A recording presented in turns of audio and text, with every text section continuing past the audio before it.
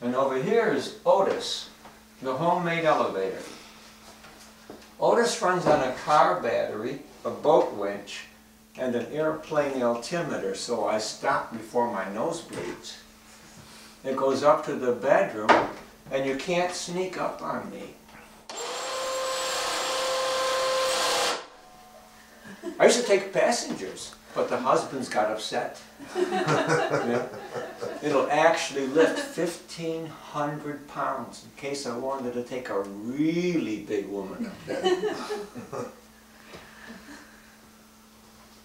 This is my newest project, the lighthouse. I made it out of aluminum so that it would be a lighthouse. I had to build this to find my way home in the dock because we don't have street lights out here. And ever since it's been finished, we haven't lost a ship. Every evening, I go way up on the top and I drink a Bud Light. We ought to get some money off of Budweiser for that. Yeah, you should. I've got 22 minutes. Okay, I can kill that in an hour. All right.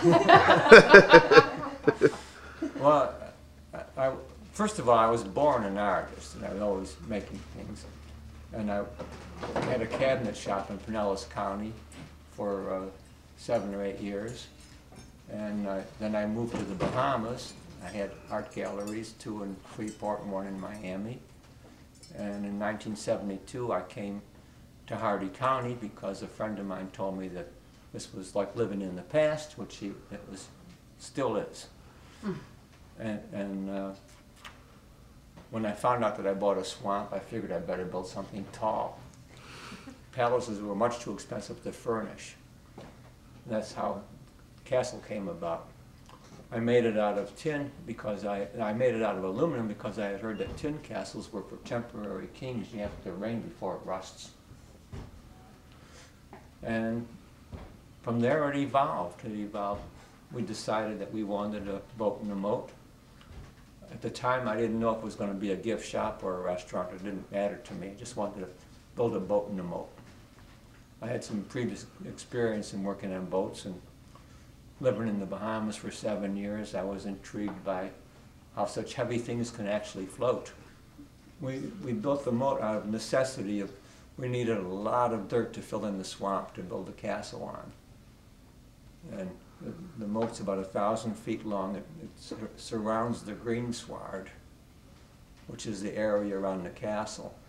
We also have a 10-minute nature walk, which starts out by the parking lot, goes around to Horse Creek and returns on a drawbridge. You can see it from here. There's a drawbridge behind the castle. And we have a 16-minute walk if you want to do it twice, and a 4-minute walk if you run. The other day a lady saw a snake and did it in 30 seconds. We have 90 acres, including the 23-acre orange grove. And my daughter is currently building a bed and breakfast. It'll ultimately have 6 accommodations, and hopefully there'll be 2 rooms open in the next 6 months. Hopefully, yes. We have some pasture where my son-in-law and daughter have cows. We have a guest house over in the cow pasture, and we have a studio and storage sheds. And we feel like we can tour all of that. What's your inspiration for a sculpture? Do you start with a sculpture or a joke? No, I start with a piece of junk. Junk speaks to me. I'll look at a piece of junk and it'll remind me of something. And I'll say, that looks like a gear from a locomotive, and it'll go from there. What prompted you to start your artist series? I had been doing them for many, many years, but a couple of years ago I received a get well card with a Matisse on it, and I said that would make a real nice montage, and it started from there. There's a collection of over 30 pieces now.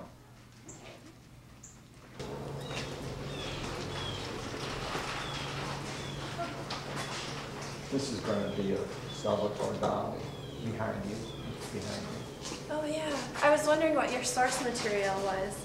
Are you primarily Allposters.com. That's great. Yeah, I just peruse the internet and Yeah. on that website Yeah. and order the posters. Huh. My next one is going to be one of me done in the Modigliani style. Mhm. What type of paints are you using? Oils?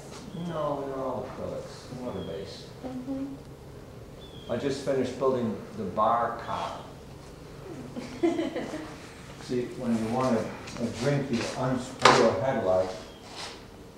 You pour your scotch, you have your drink, and then you hide the evidence. That's great. If you get too drunk to drive, you get towed home. It holds a case of cans in the front. It has, of course, it's steers, and it has a. This is for locking the rear axle in case you get drunk on a steep hill. Well, where do you find most of your materials? In that building over there, I have my own junkyard. Ah. Over the years, people have brought me junk, and I wish they'd stop.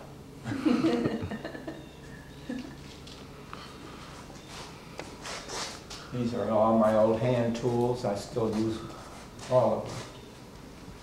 There's the band saws from the 1920s, and there's tools from the 1930s and 40s. This table saw came out of Disney World.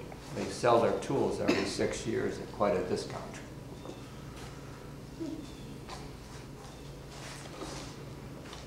And back here is my sheet metal.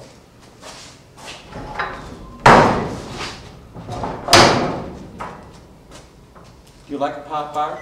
Yeah. There's some pop art. Those are pop tops. Mm-hmm. 7 varieties of pop tops. I don't weigh enough for this foot pedal, so I put a hydraulic on it. It's a shear. That's a eucalyptus tree that broke during Hurricane Charlie. I had planted it 30-something years ago. It's a beautiful wood. Mm-hmm. This is a 1895 vise made in Kansas City, Missouri. It was on a farm in a junk pile. And this is the bed and breakfast under construction. You can walk around the other side. Have you ever seen 5 gallons of military belt buckles? No. Great. Someplace there's a regiment with their pants falling down.